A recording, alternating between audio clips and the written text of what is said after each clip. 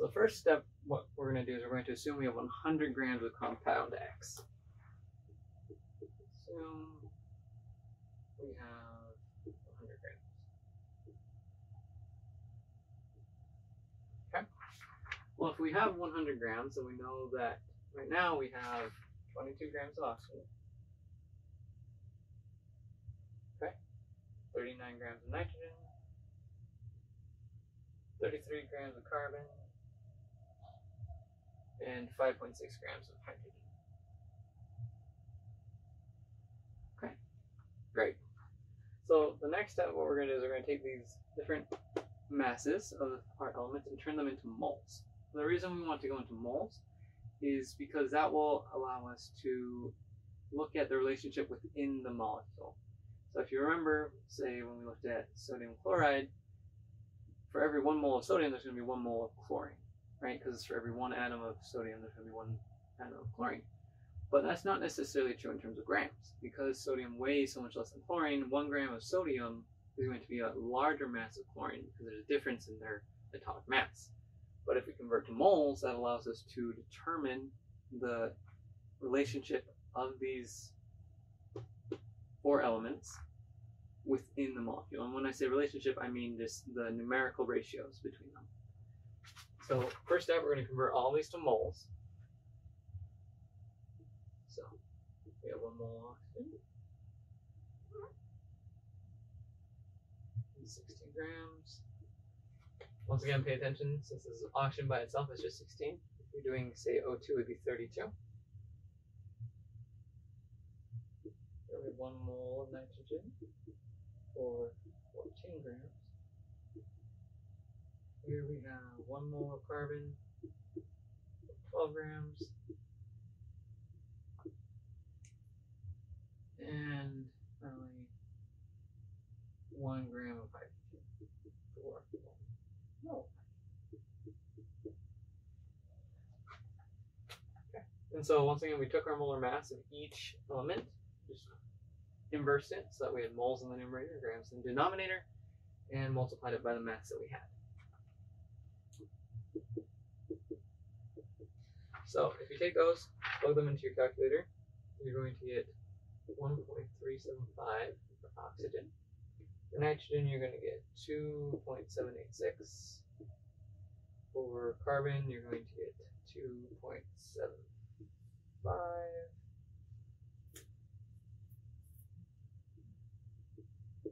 And then for hydrogen, you're going to get 5.6. Dying one. Okay. Moles oxygen.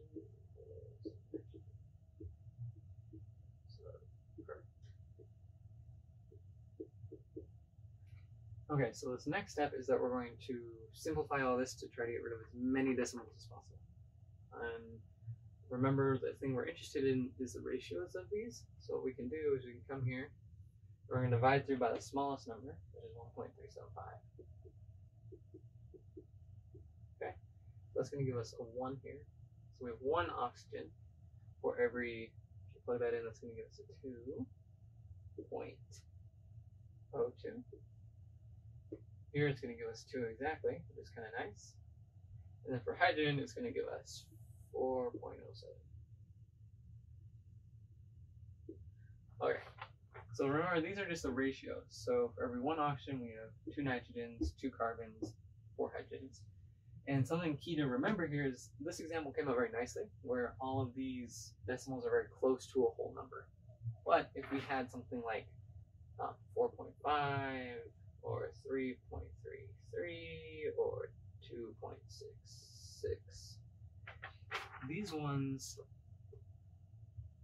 are far enough from a whole number and easily recognizable as something that you should probably do another step. In this step, you just multiply all 4 of your values here by a number to get rid of these decimals. So for this one, you multiply everything by 2. This one, you multiply everything by 3. Similarly with this one, you multiply everything by 3. And essentially what that does is it gives you whole number relationships between all of your components, which is important because having 2 6 atoms of carbon in a compound doesn't really make sense.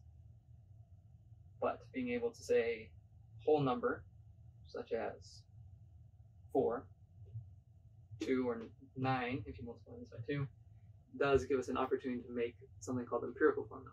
And the empirical formula is just the smallest integer numbers that maintain the ratio between elements.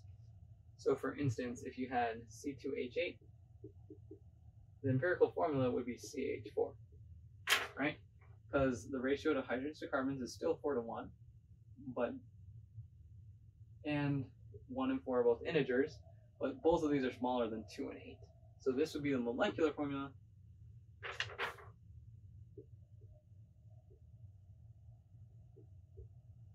Whereas this one would be the empirical.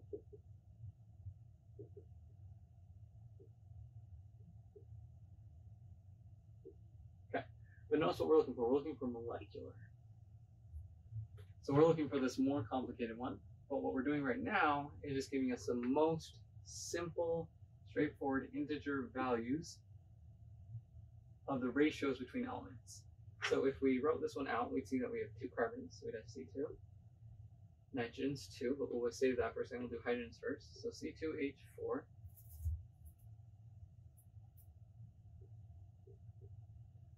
We have 2 nitrogens and 1 oxygen.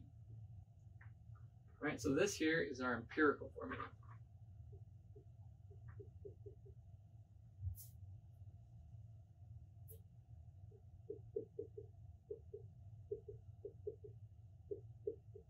Because it's the lowest integers possible to maintain the ratio between elements.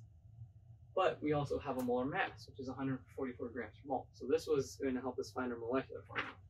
So we look here, if we find the molar mass of this compound, we see that we're going to have 2 times 12 for carbon, plus 4 from hydrogen, plus 2, that's not true, times 14 from nitrogen, plus 16 from oxygen. When you add that all up, you find 72 grams per mole.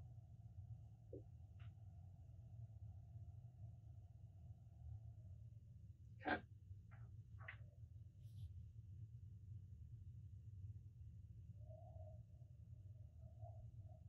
Yep, 72 grams per mole.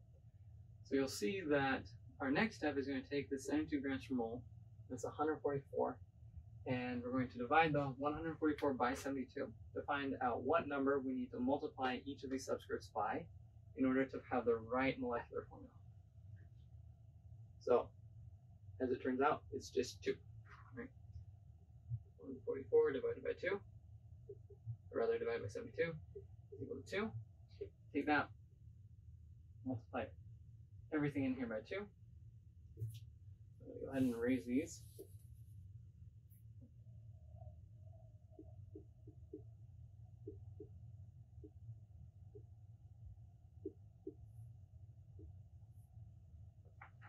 And voila.